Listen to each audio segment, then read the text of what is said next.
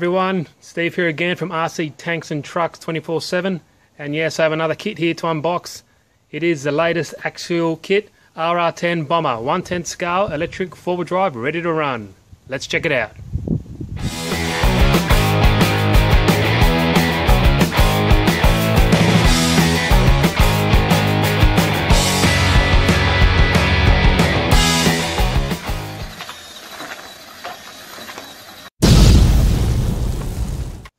So, I picked this RC up from CRAZYHobbies. It's my local RC hobby shop. Great shop, great staff. Pretty much everything you need in there. If not, they'll hook you up. So, let's have a look. So, as you can see, it's modelled off the real truck. Randy Slauson's Bomber fabrication. And it's officially licensed. Got all the cool stuff on the side and everything you expect from a quality piece from Axial. So let's have a quick look around the box. Some of the key features. It's got a forward mounted battery tray. So as you can see there, nice quick release action as well, so you can pop your old batteries out and new ones in ASAP, get you crawling next to no time. Have a look on the other side here. Just some nice looking box art. And this is where all the action is. So, first things first, metal gear servo, which is always good, water resistant. That's important, water resistant, not waterproof, so I wouldn't go submerging it. Got a 35T brushed electric motor, 3-channel 2.4 GHz transmitter, obviously paired up with a 3-channel 2.4 GHz receiver. AE5 ESC with drag brake, that's always good. Different transmission there. That's great. It's got metal internal gears. That's an important one. So a lot of people were saying, oh, it might come with plastic gears in this latest release, but thank God they've put metal gears in there. Aluminium shocks, adjustable, waterproof, receiver box, 4 linked with multiple tuning options like any of the Axial trucks, and WB8 HD wild bore drive shafts. So these can take a bit of a beating. Well designed and should get you crawling in no time. As you can see here, the fully extended length of the shock is 103mm, and when it's compressed it's 78. So 3.5mm shock shafts. A lot of cool stuff in this kit, and there we go, full tube frame composite chassis, just like the real thing. And it's got an additional spare tyre and wheels, so that's pretty cool. You can actually use that if you really need to. It's got a quick release spinner for the mounting at the back here, so that's cool. Not only does it look cool, but it's actually functional. So let's have a little quick run through of what we need. So all we need is pretty much 4 AA batteries for the receiver, a battery for the car, and the charger. But everything else, as you can see there, is available. So let's get cracking inside the box. Okay, I saved you the boredom of opening up and factory sealed stickers there.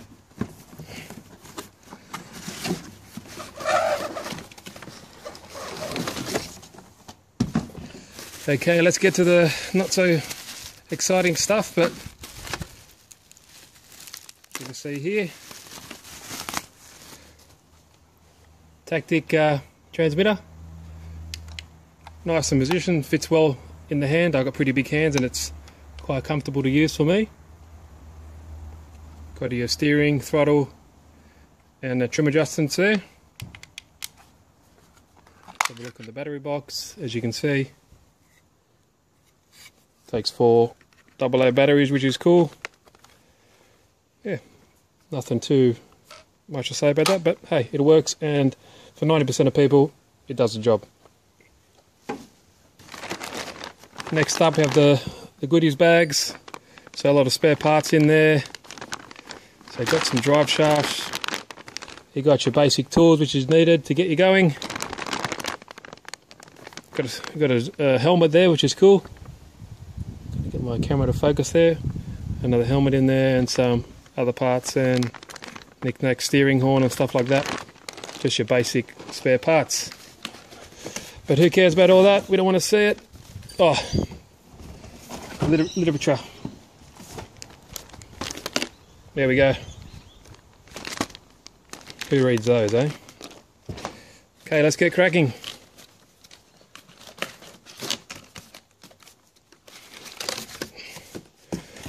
Now, this was the first time I actually saw it when I went down to CRAZYHobbies, and I pretty much said, that looks awesome, I want one of those. Now, on the camera might not do it justice, but it actually looks really, really cool, really, really scale, and I'm pretty much super impressed with how it looks. Okay, so let's have a closer look. There's your 2.2 plastic wheels, simulation beadlock style. Just plastic, not real, but you can always get an aftermarket set if you see fit.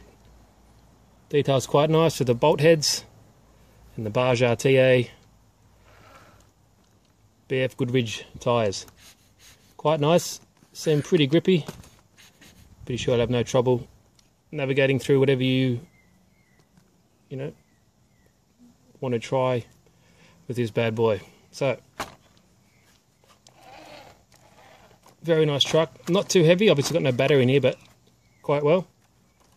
While we're at the front, let's have a look at the shocks.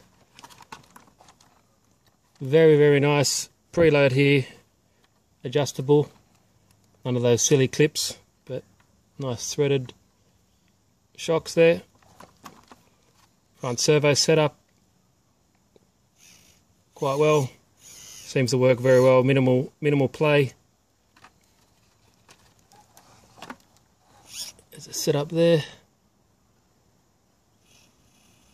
I've seen a lot of aftermarket parts already for these, so if you guys want to change stuff up or when you break it, there's always a raft of parts, and CRAZYHobbies always has this in stock for you already, so don't worry about it if you break something. If you don't, it means you're not trying hard enough, I guess. So nice setup. And articulation, it's quite well. Pretty sure you'll get over anything you need to with no worries. Now while I'm over here, I don't think any other review or I've seen a close-up of the Navigator. You can see he's actually got a little screen there, GPS, a little on a map showing where he's going, telling the driver where to go. And there's the driver there, and the interior is just moulded plastic with stickers to replicate the instrument and the steering wheel there, but nevertheless it looks fine. In the front here with these two pins, these two body clips, you just pull them out, and what that, it opens up like a little bonnet, and then you have another brace here, and your battery fits snugly in there with no issues. Plug it all up, close that down, lock the other one down, and you're ready to rock and roll. Quick look at the decals there. Very nice and nicely done, nice and crisp. Everything you can read easily. Very well done. Your rear shocks, same as the front pretty much. Got a few adjustments there for your suspension setup. Got this cool spare wheel here with the functioning mount there. It's one of the same as the other wheels, so you can use it if something happens during the trail run. You can pop it off and change it over just like in real life. I'll leave that off so you can see this, some of the detailing in here. Fuel tank, back of the roll cage, everything's nicely manufactured, great fit and finish, pretty much like all Axial products are. Flip it on its roof, give you a look at the drivetrain. Everything's plastic down here, but will hold up well to abuse. Good thing about plastic, it's pretty flexible and light and strong at the same time.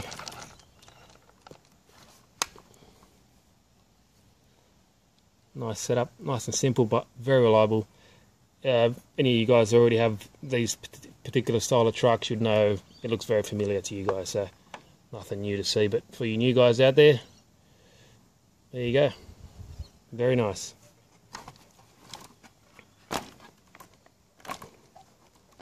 Awesome looking truck. And just a quick one, guys. If any of you were wondering if you could fit a large hard cell LiPo in here, well, here's an example. Here's a zippy 5000 milliamp hour battery, and if you position it just right, yes you can. So these will come back down. I guess you're just going to put the wires in a particular place, but yeah, you can. So rest assured that you can be able to fit in there if you put it in a certain way, but yeah, the majority of it will fit in there like so. Good stuff. Okay, I just pumped in a 5000 milliamp hour LiPo in there just to show you how it performs. Straight out of the box, haven't touched nothing, not a brass razoo at all. So let's see the crawl speed on the minimum you can go.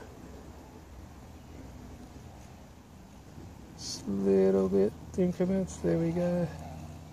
So that's kind of the slowest it will crawl in reverse. Let's have a look.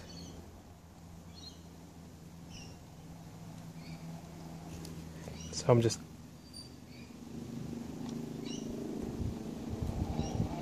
there we go. Let's check out the brakes on this. So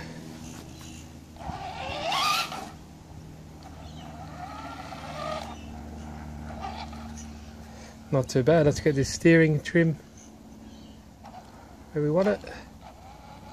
It's a bit better.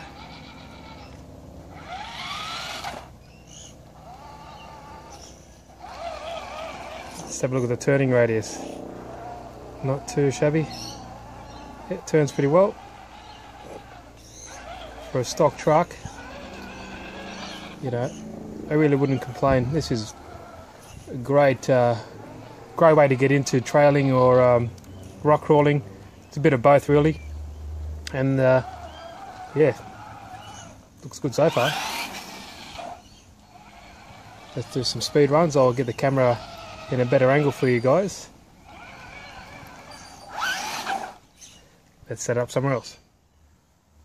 Okay guys, I've got a 5000 milliamp hour 2-cell LiPo battery in there now, so this will not go as fast as, say, if you put a 3S in there, which it's capable of, so bear that in mind, but this is good to start off, I guess. So let's go in the minimum setting here, nice and low crawl speed, which is pretty good. Suspension travel is fantastic, very plush, and it molds to the whatever it's traveling over very well.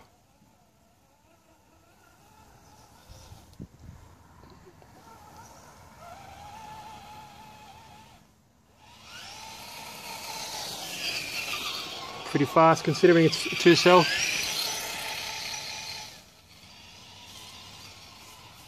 And I must admit, obviously it's not going to come up on camera, but it looks very realistic driving this thing around. The scale driver and the co-driver look very cool in there. And bear in mind that, guys, this is stock kit straight out of the box, as you see from as you get it from your hobby shop. So very nice. Show you guys here again if you want to show you how. So I'm just touching it slowly. There we go. That's the crawl speed that you probably expect in stock form, which is pretty much fine for a majority of drivers out there. Very nice. Awesome looking rig. So once again, thanks to CRAZYHobbies for hooking me up with this fantastic kit. Really appreciate that. Great looking truck. Can't really go wrong. I'll leave the link in the description box. Go check them out. Awesome stuff. See you guys.